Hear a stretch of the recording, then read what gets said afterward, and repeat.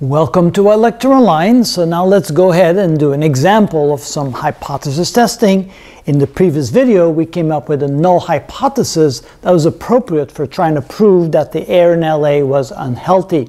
So here again, we have the same parameters.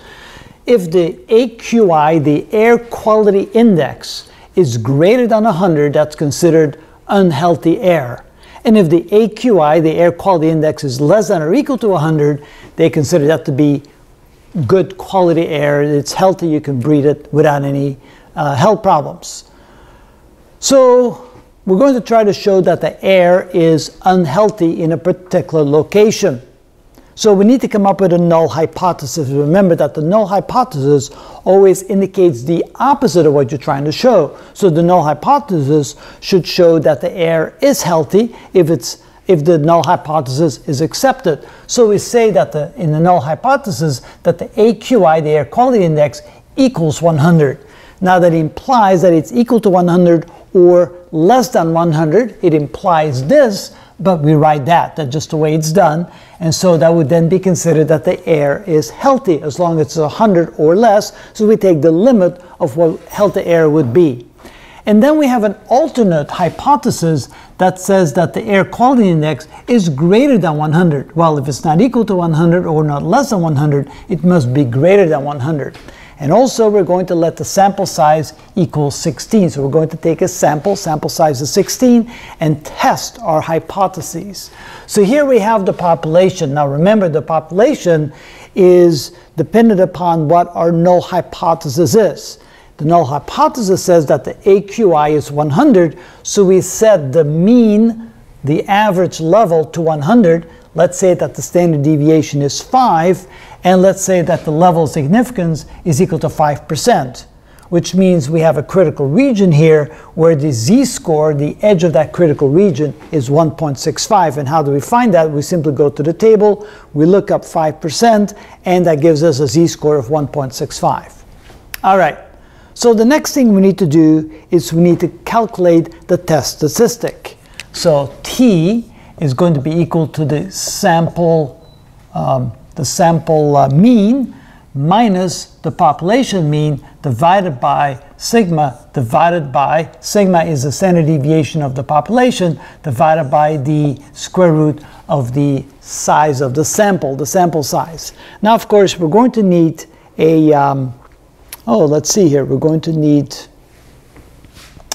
a mean of the sample. And let's say the mean of the sample is equal to 104. So is that sufficiently large to indicate that yes, the standard not the standard, but the mean of the population is indeed larger than 105? What we're trying to do here is reject the null hypothesis, and is that sufficiently large to reject the null hypothesis? So let's find out. So this is equal to 104 minus 100 divided by the standard deviation, which is 5, divided by the square root of the sample size, which is 16. So this becomes equal to 4 divided by 5 divided by 4.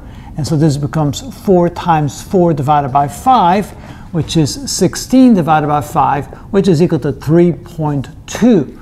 So here we determined that the test statistic is 3.2. Now the question is t greater than z? Because if it is, we're going to reject the null hypothesis. So in this case, t being 3.2, is that greater question mark than 1.65?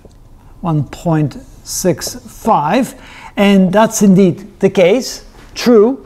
T is greater than z, and therefore we're going to reject the null hypotheses. And we're going to do that with a level of significance of 5%, which means that we have the level of confidence of 95% that we're going to correctly reject the null hypothesis. That's pretty high, 95% level of confidence that we're going to correctly reject the null hypothesis. So we're rejecting that the AQI index is 100 or less, that the air is unhealthy, which means that we can reject the null hypothesis, then the alternate hypothesis must be true, which means that the AQI is greater than 100, which means that in the location we're testing, the air is indeed unhealthy. And that is how it's done. Is that a wrap for today? Okay, let's do it. Thank you.